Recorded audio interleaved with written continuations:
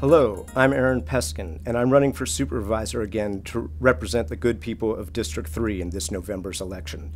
I believe that we need a pragmatic leader and an effective legislator with a proven track record, and most importantly, someone who will represent our people and acknowledge that we need more checks and balances at City Hall.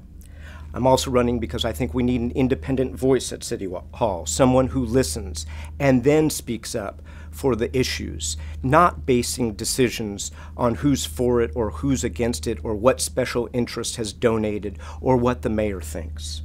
That has been sorely lacking at City Hall these days.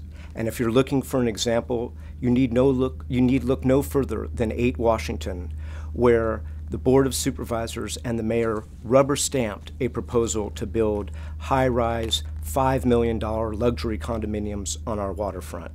They didn't listen to any of the community advocates. And what did we do? We went to the ballot. We collected 33,000 signatures in 29 days, the first time an initiative was successfully referended in over a generation. And it showed that City Hall was out of touch. A real housing plan for this city would regulate short-term rentals in a way that we didn't lose some 2,000 units of rent-controlled housing per year. A real housing plan for the city would protect existing tenants by enacting legislation to cut down on gotcha, low-fault evictions. A real housing plan for this city would bring the developers to the table to mandate that they build more affordable housing than the mere 12% they are mandated to build today. But affordable housing and waterfront development are not the only issues in this election. Since I left City Hall in 2009, the city's budget has increased by some 40% to almost $9 billion, and yet the city workforce is about the same size. So I ask, where did the other $3.5 billion go? The city is spending at least $25 million more per year on homeless services, yet we have over 1,000 additional homeless people in San Francisco. And our streets, despite the fact that the city's street cleaning budget has almost doubled to $46 million a year, are filthier than they've ever been before. And housing production has dropped, yes, believe it or not, dropped by 8%.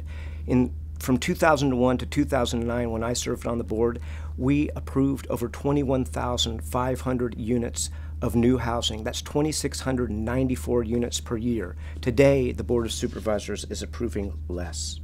It adds up to one thing. No matter what you think about the direction San Francisco is heading, we can all agree that we need more independence, more transparency, more oversight, and more accountability. I believe democracy is best served when the legislative branch holds the executive branch accountable and is willing to ask the tough questions. It is unacceptable that our city's budget has grown over 40%, and yet our streets are dirty and our quality of life has been diminished. Now, there are those who say you can't go backwards, and I agree. It is my intention to move San Francisco forwards in a positive direction. I believe my experience and my record demonstrate before and while and since I have been in office, whether it is saving the San Francisco Flower Mart, a cherished institution, whether it was spearheading the drive to increase library hours, to pass a landmark law to protect consumer privacy, to approve the single largest housing project in modern San Francisco history, over 10,000 units, that I can and will work with everyone at City Hall to get things done. I've said repeatedly during my campaign that my candidacy is not about putting me back in City Hall. It's about putting all of us back in City Hall. I hope you will join a long list of endorsers, education advocates like the United Educators of San Francisco and the City College Faculty Union, parks and open space advocates like the Sierra Club in San Francisco Tomorrow, many District 3 neighborhood leaders, and respected elected leaders, including our sitting state senator, a current assemblyman, our former city attorney, a former mayor, 5 members of the San Francisco Board of Supervisors, and most of the supervisors that I had the honor of serving with.